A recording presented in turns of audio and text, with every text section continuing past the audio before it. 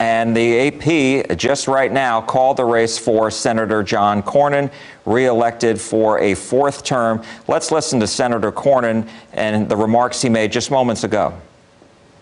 Good evening, and what a night. You know, critics would say it's about personalities. But personalities come and go. Only our character as a great state and nation endures.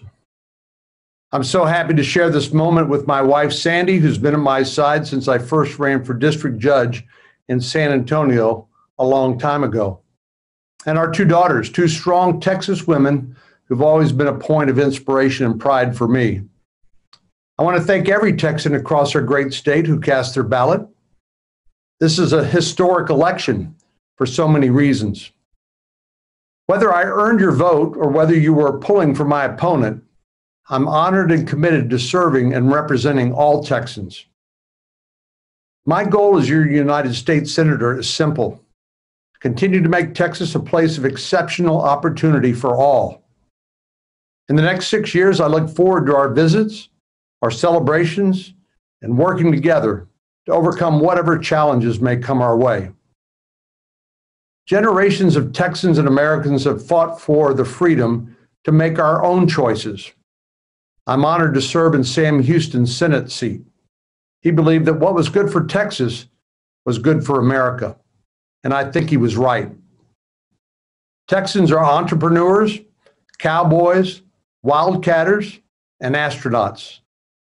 We're working parents, students, teachers, and immigrants. Whatever hat we wear, we often find that despite our differences, we are united by our core values: faith, family, and freedom.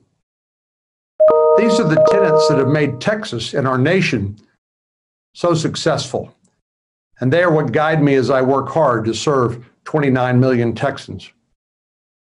I'm glad we had this fight. It's a fight for the soul of our nation and our state. Let me close by saying this: serving as your United States Senator has been the privilege of my lifetime. We have accomplished a lot together, but we have more to do.